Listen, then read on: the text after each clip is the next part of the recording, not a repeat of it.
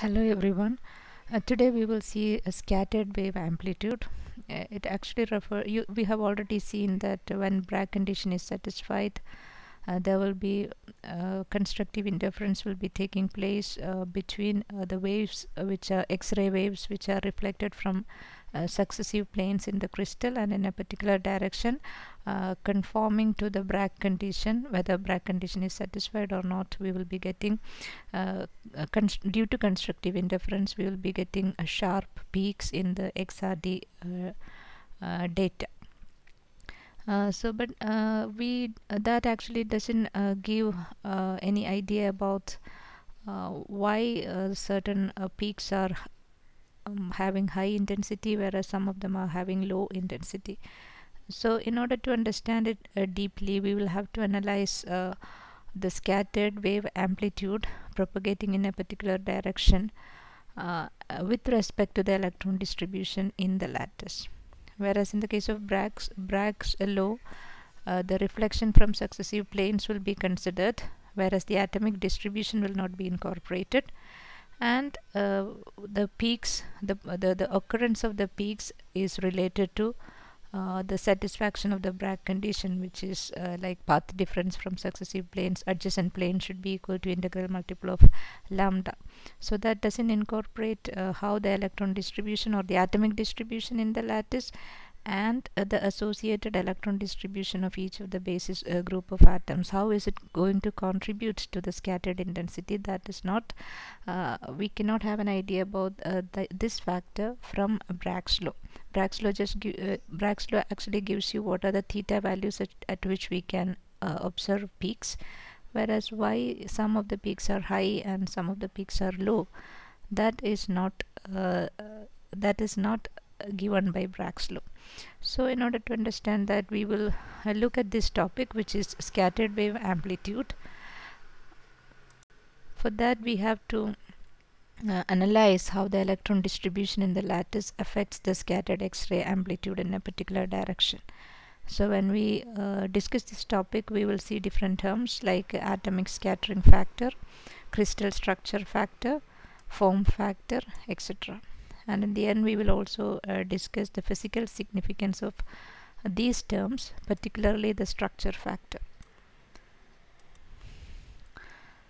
So for that, we review Bragg's law. N lambda is equal to 2d sine theta. This is referred to as a Bragg condition. It tells you what are the theta values. Theta, if you remember the how we derived the Bragg equation, theta is the angle that the incident X-ray beam is making with respect to the lattice plane. It is actually the grazing angle. And d is the interplanar spacing.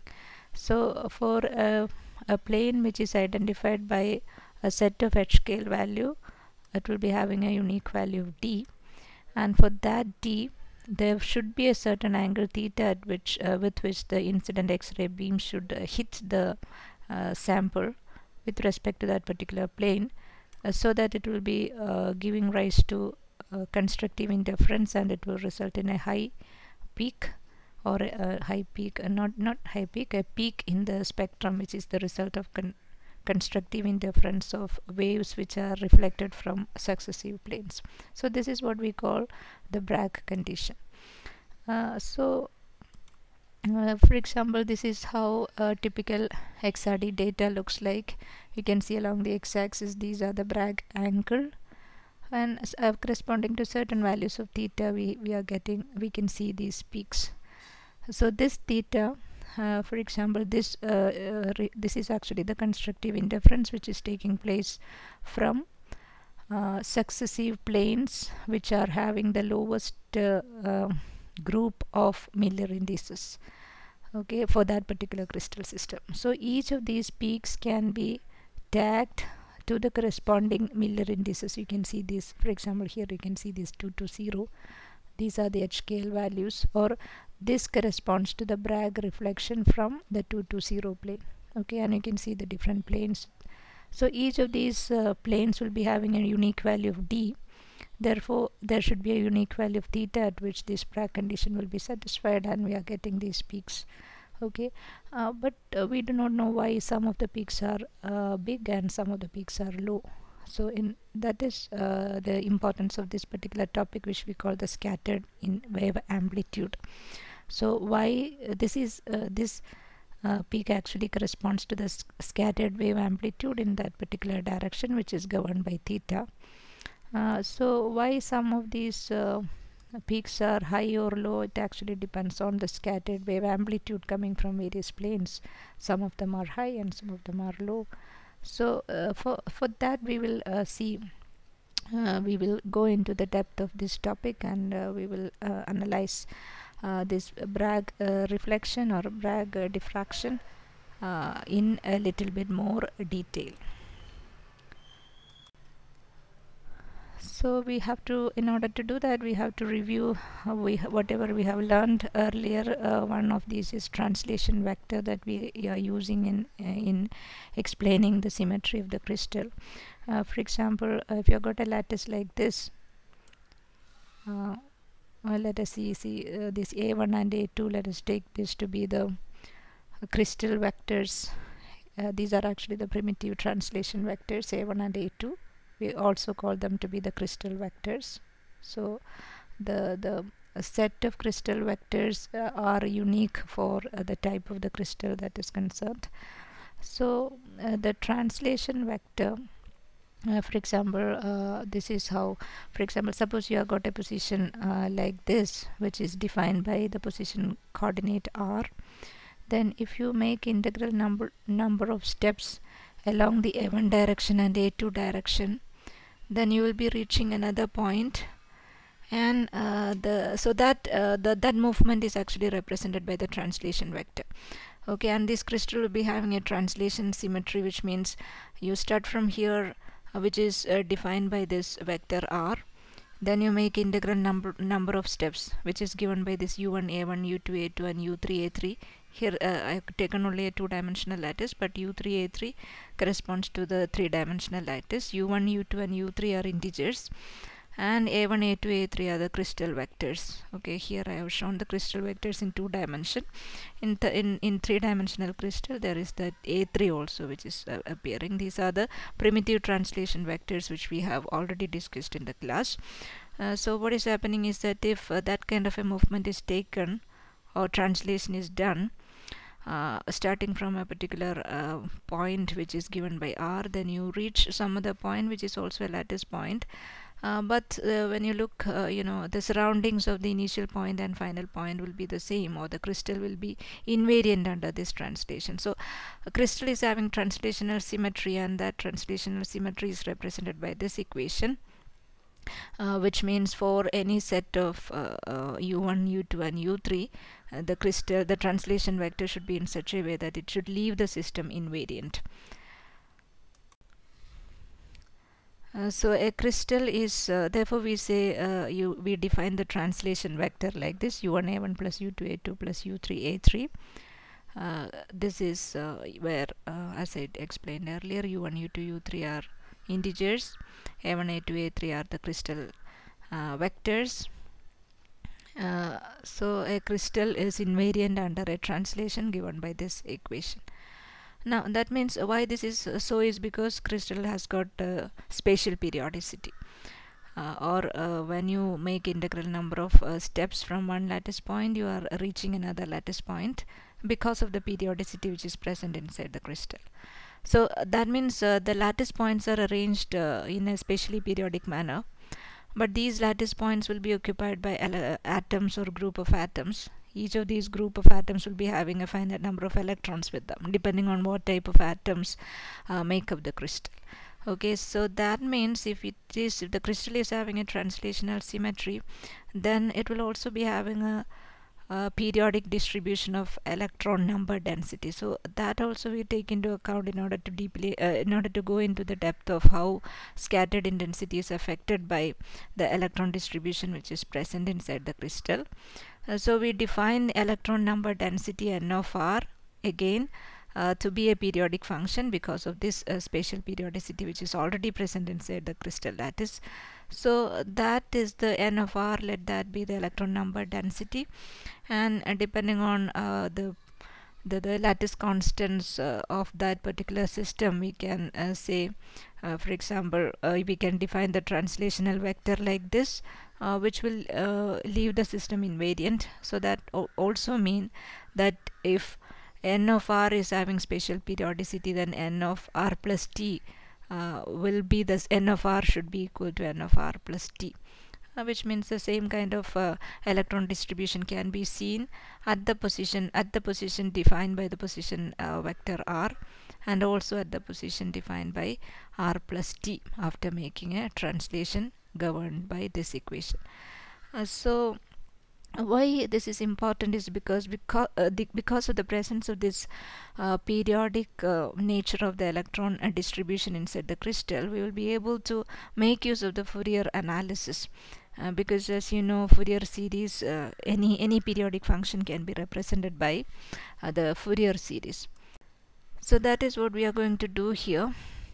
And the electron number distribution, we take a one-dimensional case in the beginning. So we can take electron distribution along x direction. We can express it as a Fourier series, n0 plus this series summation Cp cos function and sine function. The periodicity is spatial, so that means the argument of the cos and sine function will be like this, where you will be having this 2 pi x by a term.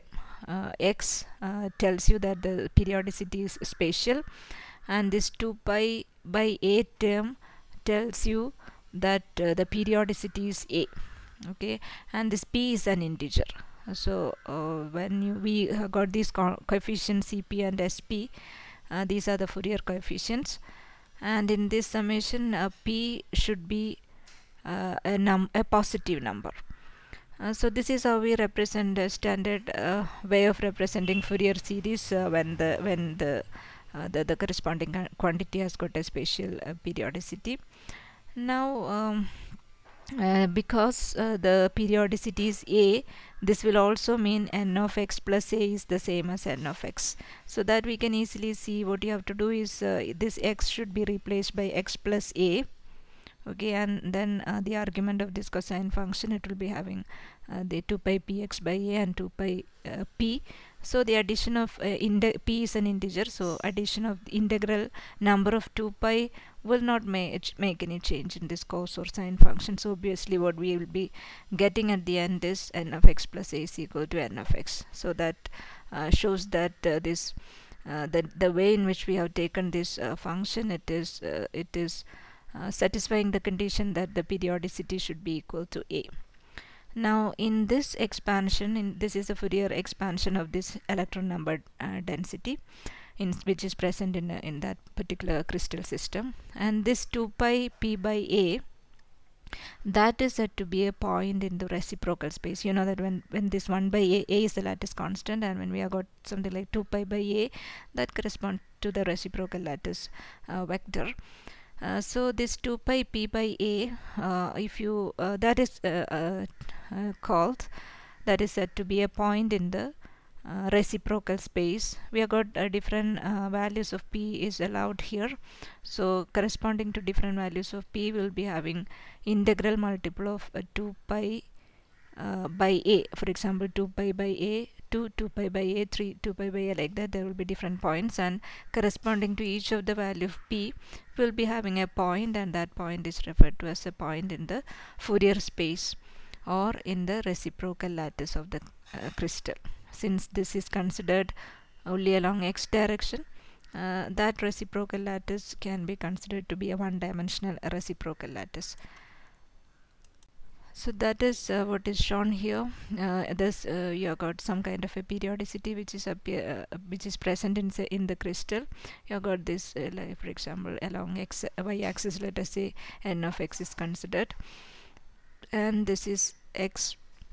So some spatially periodic some system is repeating. You can see the periodicity is a, for example, in this case. So corresponding to that, we will be having so this is the way in which we represent the spatial periodicity in the real space. So if so that means the periodicity in real space is a. We call it the ordinary space lattice. Okay, that means if you just put points corresponding to this, you will be getting a set of points, and that is referred to as a space lattice of periodicity A. And corresponding to that, we can think about a reciprocal lattice in which you will be having a set of points like integral multiple of 2 pi by A. Okay, 0, 2 pi by A, 2 pi by A, 2 pi by A, like that along positive and negative directions. So that will give you a set of points again, and that is referred to as the reciprocal lattice in one dimension. So we use the symbol G to represent that reciprocal lattice vector. And or